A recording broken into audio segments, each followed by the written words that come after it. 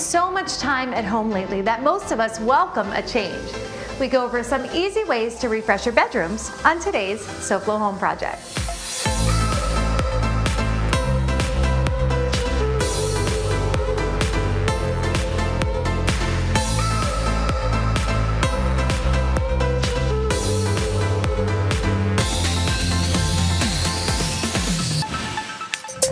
Welcome to SoFlo Home Project. I'm Alena Capra.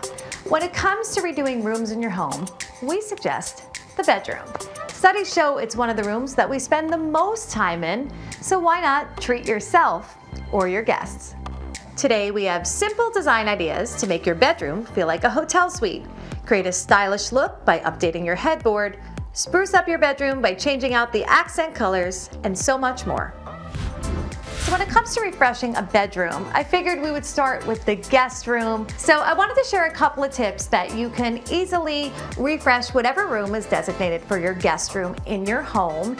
And these are just simple things to make your guests feel a little bit more comfortable, make it feel like they are visiting a nice hotel. And by that I mean having some of those amenities that you would experience when you're staying at a hotel. So starting with the luggage rack. Guests always come with luggage and they need somewhere to put it. And I think having this here helps keep the bags off the floor, helps the room feel a little bit more organized. And of course, there are blackout shades here because everyone needs a good night's sleep. So I have the sheers here for the daytime so all the beautiful sunlight can come through. But at night, when it's time to sleep, there's a blackout roller shade right behind there. I added a storage bench here with a nice throw, adding a blanket. Sometimes we're in South Florida. We run the AC day and night in our homes. Sometimes the temperature for one person is different than the other, so I love adding the touch of a nice throw blanket on top. It also is a way to bring in some color or accent colors into your room. And this here is a storage bench, so if they're staying a while and they have a lot of stuff, it's one more area to store things. So I wanted to share with you a couple of other things that make the perfect guest room. We're gonna get to the bed in a moment, but I wanna talk about the amenities and things that I've added. And it's all about having a room with double purpose. We're not necessarily gonna have guests every single day of the year. So when you're designing this room and you're adding something like a desktop computer, it's nice because it's also dual purpose as a home office. So I could easily utilize this room for myself when I don't have guests, or my guests can have access to a computer, which is always a good thing. And of course, keeping something like the Wi-Fi password handy in the room is also always a nice touch. This way they don't have to ask, and it's right there. Think about what you find in a hotel and take all of those things and bring it into your home if you can. I think a rolling chair is a nice touch. I didn't want to make the room heavy with a bulky big desk chair, but this sort of does the job. And if you don't want that, what works nice is a decorative ottoman or stool. I like to have that in the room somewhere. Sometimes guests want to be able to sit, to put on shoes, and so this gives you the opportunity for that. And a full-length mirror. I think there's nothing more frustrating when you want to get dressed than not being able to see the shoes. So I want my guests to have that experience. I added the full-length mirror. This is a leaner, so it's sort of out of the way. Gives them the opportunity to get that last look before you head out and enjoy your time visiting family and friends. So now the final piece, of course, of any bedroom or any guest room is the bed. You definitely want to have a comfortable bed. While I love my throw pillows, I tried to keep them to a minimum here, and the reason being is that guests don't need a lot of pillows to take off the bed at night. So I just basically kept the sham and just one decorative pillow. It was hard for me not to put more. I layer the bedding to make it comfortable for anyone who's staying here. So there's always gonna be a comforter or duvet as well as a quilt. This way there's something a little bit more lightweight and then the option of additional warmth. When it comes to the nightstands, I always love bedside lamps, but to make it easier, I did something really simple. I bought light bulbs that could be controlled by remote control. The reason this is so great is they can dim the lights, they can turn them on and off all at once, so it just can quickly power them down and then right back on. So I always keep the remote right by the bedside to make it even easier so they can enjoy their stay and not have to worry about much. Of course, having a little bit of a scent in the room is nice too, so I'd like to top the room off with a nice candle. This one brings in a touch of the color palette, but it also smells really good.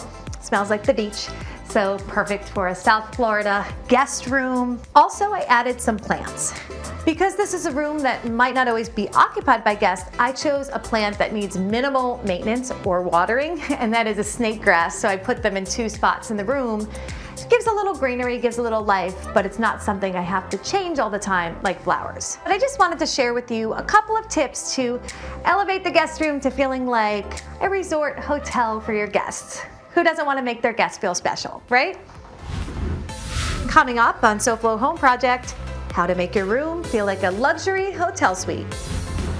There are a lot of new homeowners right now, which means there's a lot of folks that really want to get projects done to their home.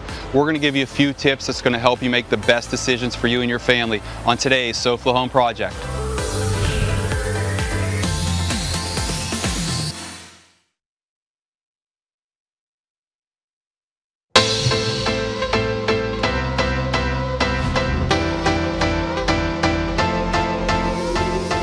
Welcome back to SoFlo Home Project. I'm Alena Capra, and we are sharing ways to make the bedroom more beautiful and luxurious. So whether it's your own bedroom or guest room, it's nice to make it look more luxurious, and sometimes it's as simple as setting up the bed to feel like a luxury resort.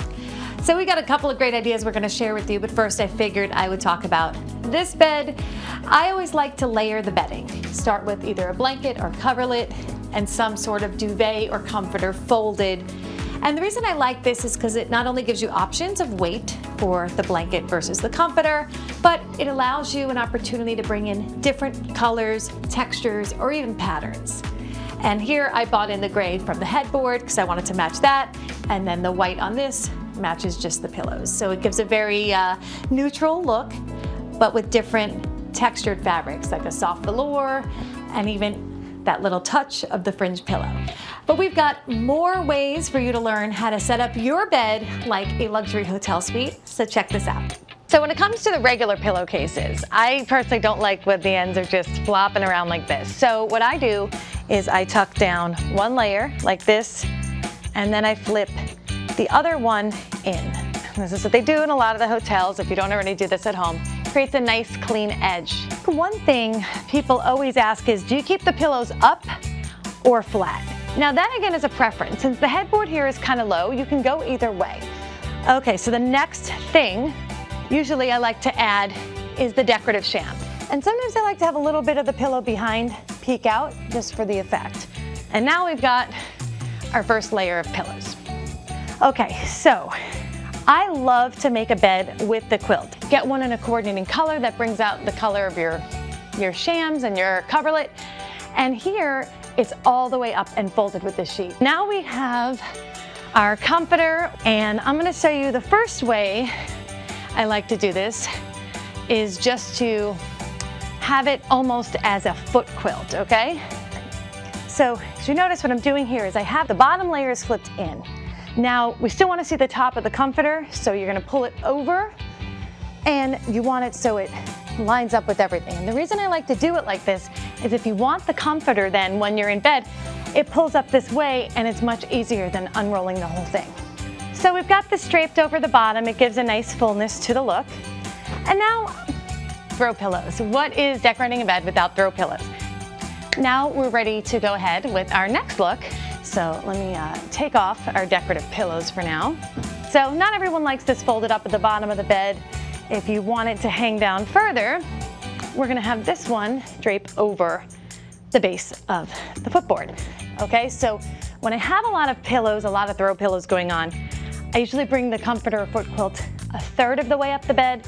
When I don't have a lot, I kind of go halfway. So in this look, we're gonna fold it almost to the middle of the bed, because remember, we still have accent pillows that will go across the front here, and we have this beautiful coverlet that you want to see. So the point is to have lots of layers. And now another way to do this with your quilt underneath, I like to sometimes pull it all the way forward, so this way you don't have to see the sheets. So now here, I've left the decorative button side out. Thought it was a nice touch, but I still am really a fan of like 3 pillows across the front. So what do we have to choose from here? I've got a little lumbar pillow. All right, so this is our second setup. I got a few more ideas to show you on making up the perfect bed, but first let's see what Tack Granada from FHIA has for us today.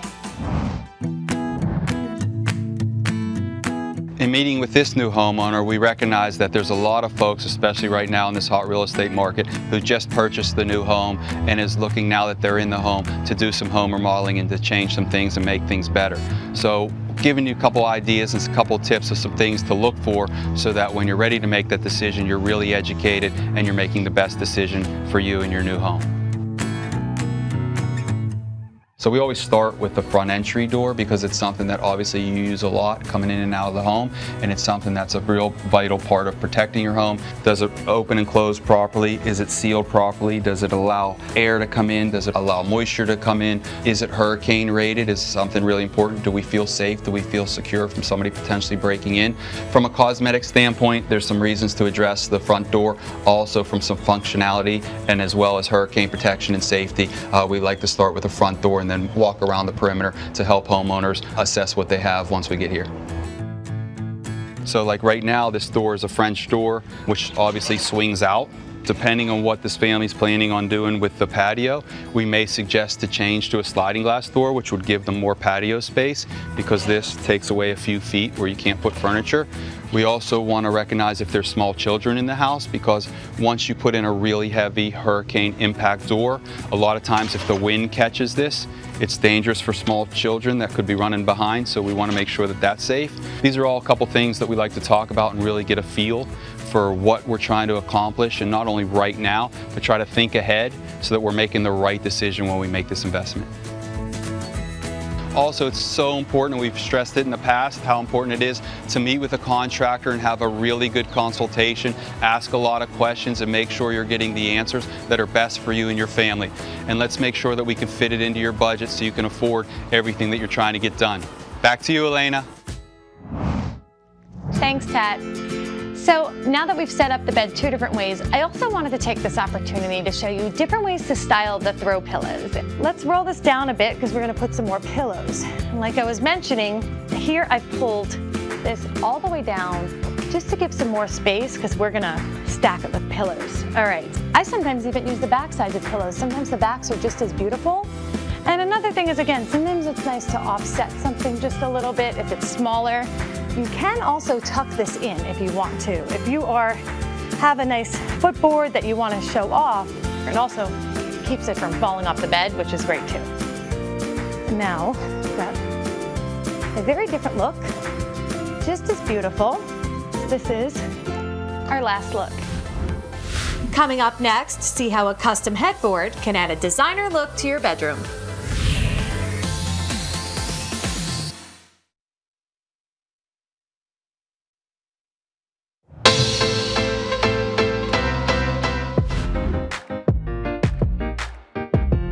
In the summer months, as temperatures are getting hotter here in South Florida, we want to share with you some tips from the experts on how to keep your home cool.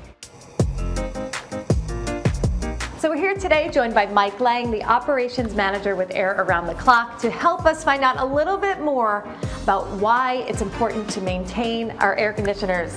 So Mike, thanks for joining us today. Thank you, Alena. I appreciate it. What are some of the maintenance things that are important to keep them running? Well, Alena, really what customers don't realize is one of the most important things is the filter, okay? So we come through here, go through the filter, and it goes through the ductwork in your house. It's so significant. If the filter is clogged up, it won't work properly. And so when the AC isn't working efficiently, also your electricity bills can go up. That's what people don't realize. Even if you have a unit that's older, it pays to replace it after 10 years because they're so ahead of it now as far as electric bills go and stuff, because now they have higher SEER equipment. This is a variable speed unit, so it runs at different levels with the fan in your house and keeping it cool in a consistent manner, and uses less electricity while doing so.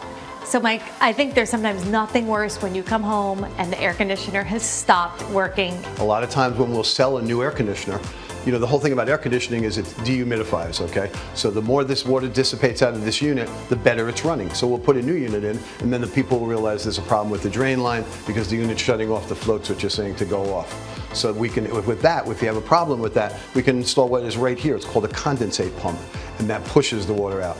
With the older units, if you ever notice when you come home, you'll see there's a puddle on the floor. Never want to see that. There's a massive amount of brown on your ceiling. It's dripping through into your dining room table. Okay, then you have issues where you need to actually get the drain line cleared out, don't put bleach in, don't put other chemicals in. Like, we have a maintenance agreement, we can come out every 6 months, we keep the drain line clear for you. The bottom line is really maintaining the unit is definitely something that is key, and if it's an older unit, thinking about replacing it just for the sheer energy efficiency alone. It's amazing how efficient the units are today. If people think they're saving money by fixing their older unit, they could be saving money each month by the cost of their power bill going down, and then if they finance it, it's paying for itself. In a 10-year span, a unit will pay for itself. So how can viewers at home reach Air Around the Clock and they want to make sure their AC is running properly? We're simple to reach at Air Around the Clock. It's 888-FIX-MY-AC for Air Around the Clock.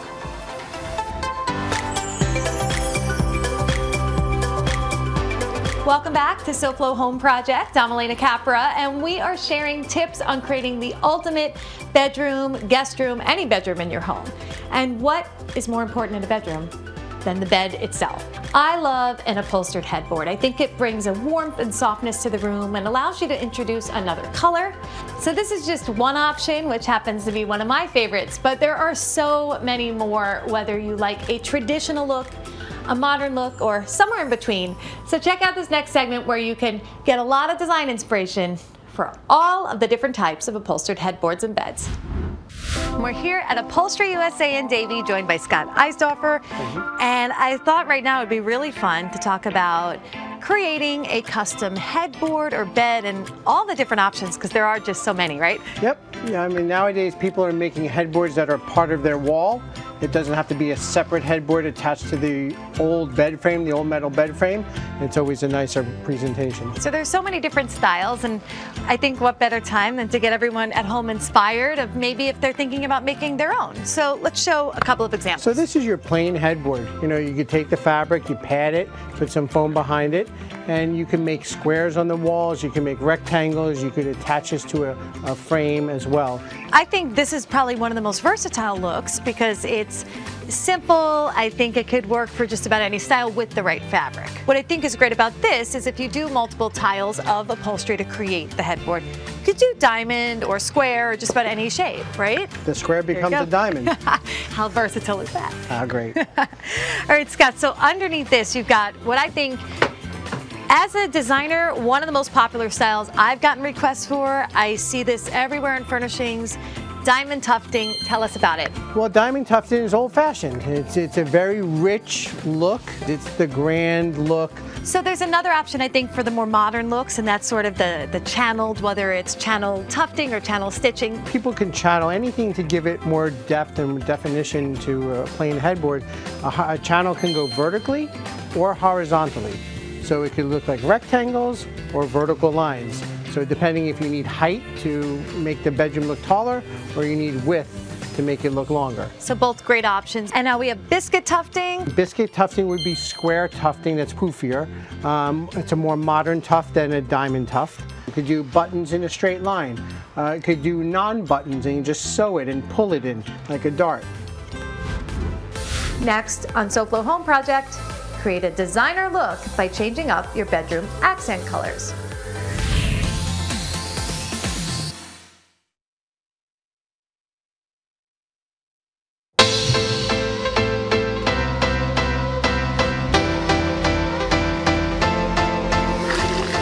Welcome back to SoFlo Home Project. I'm Alena Capra, and we are sharing ways to refresh any bedroom in your home.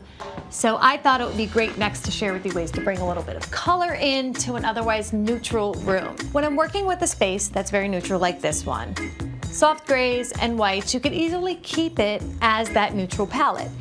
But sometimes we want to refresh the colors in our room seasonally. So I'm going to show you my favorite way to do that. First, starting with the obvious, the pillows. So I'm going to remove this here, and we're just keeping the same bedding because it's a great neutral ground, but I'm going to add these purple pillows. So when you add that, instant pop of color, but you can't stop with just the pillows because there's a lot more ways to bring in that color to really refresh the whole bedroom. I actually have a piece of art here that also ties that in. So you could just change up whether it's just a picture or some sort of wall art. That's a non-permanent way to add color. And it's all about the non-permanent things because this makes it easier to constantly refresh whenever you get tired of that color. Maybe next year I want blue or yellow. It's all possible when you do it like this. Okay, so accessories are the easiest way to also continue to bring in that color. So what I did here was, I love candles, and I found a beautiful candle in the same purple hue as the pillows. And this was actually an inspiration for the color. I love amethyst crystals. It's one of my favorite things right now. So that's sort of how I got the inspiration for the color palette. And remember that rule of 3 when grouping your accessories always works well. Vary the heights. We've got the higher vase, the lower, and then of course something for a little bit of texture. I love adding that fresh floral element. As you can see, I can pull any of the colors from here. So I went a little bit more of a lilac hue because I didn't just want the amethyst tone. So have fun with your color, bring in some flowers, dress up the nightstands with a few small accessories. I hope everyone at home enjoyed this episode. We love sharing tips with you to refresh your home, and hopefully all of your bedrooms will be looking beautiful this summer. And now check out what we have for you next week on SoFlo Home Project. We take an in-depth look at the versatility and beauty of man-made hard surfaces for the home. We even put the durability of these countertops to the test. And now let's see what Hunter Franke from SoFlo Health has going on tomorrow. Hunter, what's up? Hey there, Alena. This week on SoFlo Health, we're at Super Blue, Miami. After that, we'll try a piece of workout equipment that scales to your strength level, then we'll recover those muscles with cold and light therapy. And last but certainly not least, we talk with Fort Lauderdale Ocean Rescue to learn about riptide safety and what you need to do to stay safe while being at the beach this summer. It's all tomorrow right here, 12:30 on Local 10 for SoFlo Health. Wow, that sounds great. We will definitely be watching. And to our viewers at home, thanks for joining us this week, and we hope to see you again next week for another episode of SoFlo Home Project right here on Local 10. And remember, there's no place like SoFlo Home. If you missed any part of this episode, or if you're looking for more design inspiration, make sure to check out all episodes online at SoFloHomeProject.com. And don't forget to follow us on social media on Facebook and Instagram.